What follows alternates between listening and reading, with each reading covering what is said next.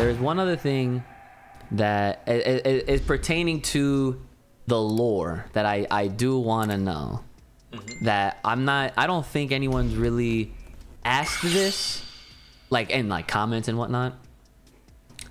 But I wanted to get a better understanding of the Primal Light, okay? Because a lot of people on the surface look at this as this is your version of how the Saiyans obtain that Super Saiyan, right? So with that in mind, and you know, obviously we saw the potential that this really has when you got a character like Vegeta that's taking that light and turning it into its own shape in the form of a sword and using it as a weapon to decapitate or, you know, to like sever a limb from Broly, right? So I have to ask, like, when someone refines their primal light, as he put it, is that what it ends up looking like? It looks like Vegeta's classic Super Saiyan look, or are there levels to it? Or do those that hone the primal light, are they all unique to that individual Saiyan? Oh, I wanted a quick side question. Does every single Saiyan come with their own primal light? So That too. I think without giving too much away, because the second film would really make that concept cool. I can tell you this, like, are you guys familiar with like any of like the teachings in Hinduism about? So Okay, you are. You know, in Hinduism, instead of like saying God is this and God is that, they say Nyati. God is not this and God is not that. Yeah. They'll think of hundreds of terms that God isn't. And eventually you're left with nothing. So when you're left with nothing, all that's left is the truth, right? Because it's not clouded by anything. So I think about like Super Saiyans like that, where if you get rid of anything that's in the way, there's only one essence that is true inside of a person. I mean, you can call it anything. You can call it soul, you can call it conscience or whatever, but like it's something a little bit more related to that. So everyone's will look a little bit different. Broly's is green and it can flicker because of his emotion. Goku's is burning him from the inside because he hasn't honed it. Vegeta's you can't see because it's just manifested through his hair. But like the idea that your core, like there's a natural core, that is something that's central to like this idea of Super Saiyans. And like, you know, something that Dragon Ball Z had that Dragon Ball Super didn't is like the sense of mastery. Goku had to master Kaioken. He had to master becoming a Super Saiyan. He had to train in 100 times the world's gravity to just get to Planet Namek, right? And then from there, he goes into the hyperbolic time chamber, and they just kept adding levels of mastery. And it's because like he was just, first of all, he's being true to himself, but then also, you know, this idea of like if I can master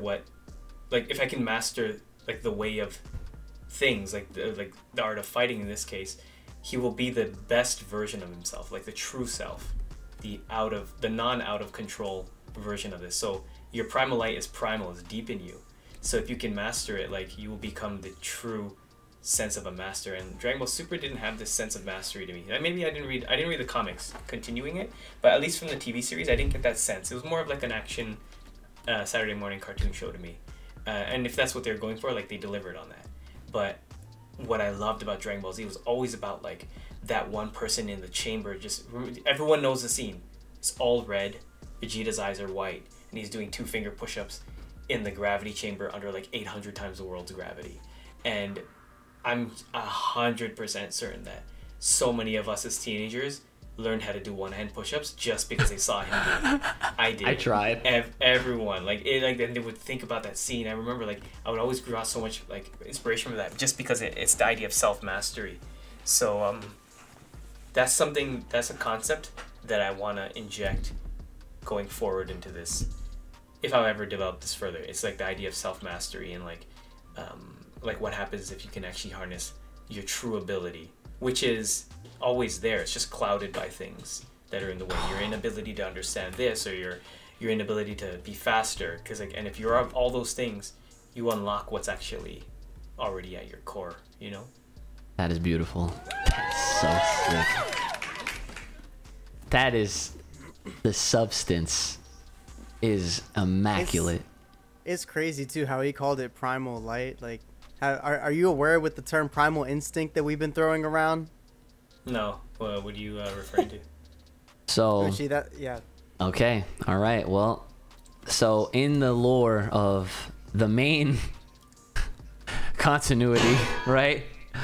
Broly, when Broly was introduced in his movie, okay, he did something that we've never seen done before. He basically accessed his Ozaru, like his inner great ape, without turning into one.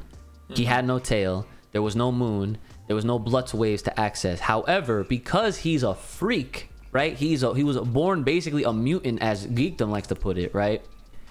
He is completely special to everybody, and not a lot of fans like to accept that because they just don't, right? There's a lot of doubt, right?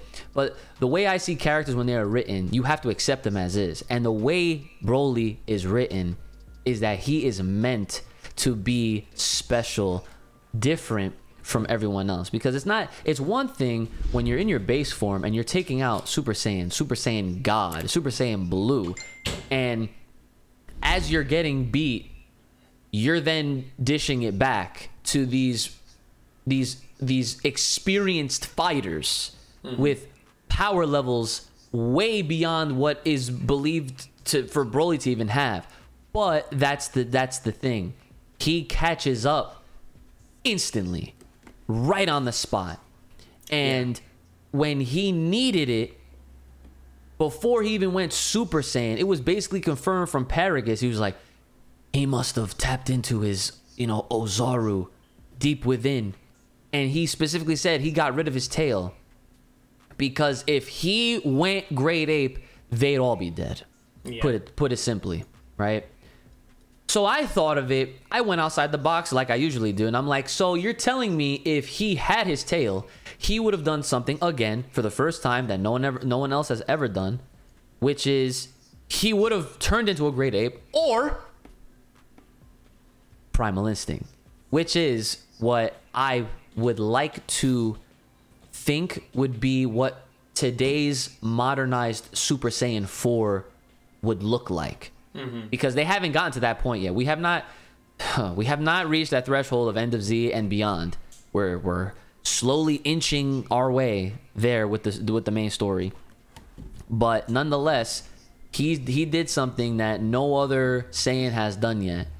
And I truly believe, like, if he had his tail, he would have taken the rule that we know of. They look up at the moon and then they turn into the freaking big monkey. No, I feel like he would have done that on his own.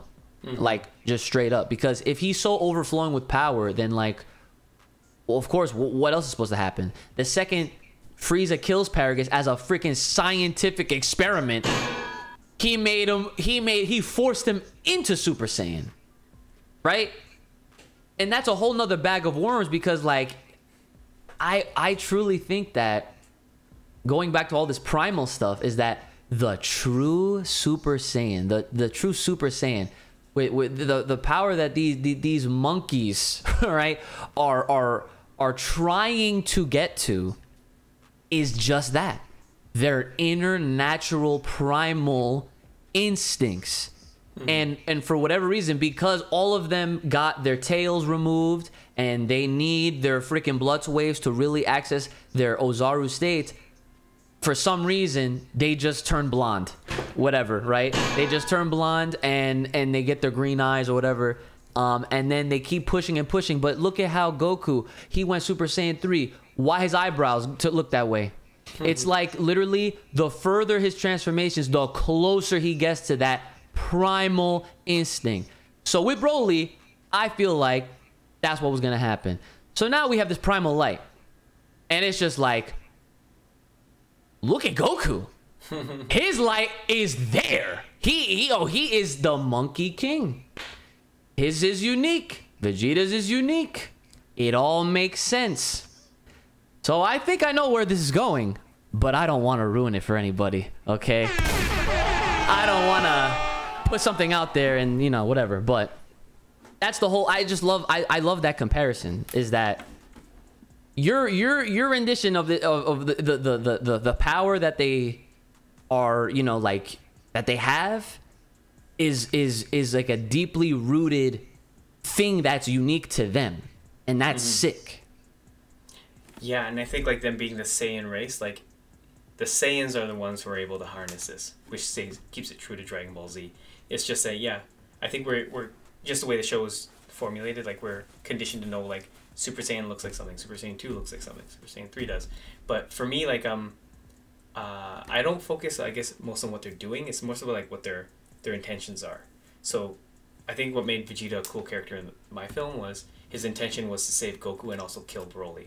But like he could have hit him anyway. He could have just been throwing baby punches. He could have been doing Shoryukens and stuff. But like, I don't think the choreography is necessarily what made him a cool character. It may have made the movie cool, but I think what makes him a cool character is like his intention. He comes there without a worry. Well, he comes there with great worry, but he doesn't come there with any apprehension to take Broly out, because that's his mission. That's why he has brass knuckles in his gloves. You know what I mean?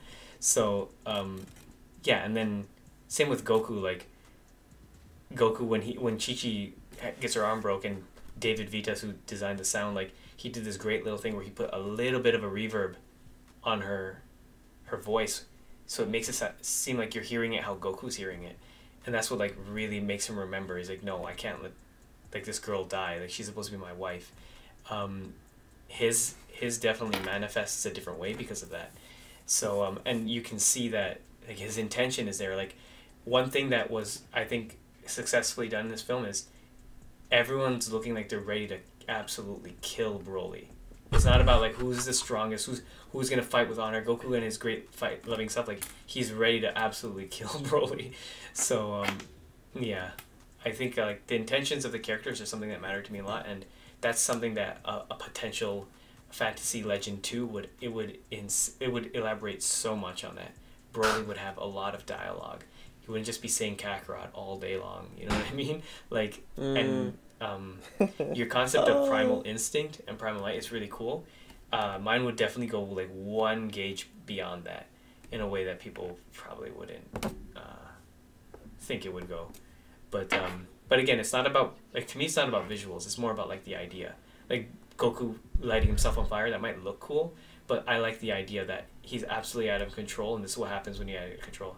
If he keeps it up long enough, just like Kaioken, he'd probably end up burning out. You know what I mean? Your light is out of control, and you must refine it to be useful. I know. I've seen it a zillion friggin' times. That's a crazy bar. But that's what he said. Oh, that's that good shit.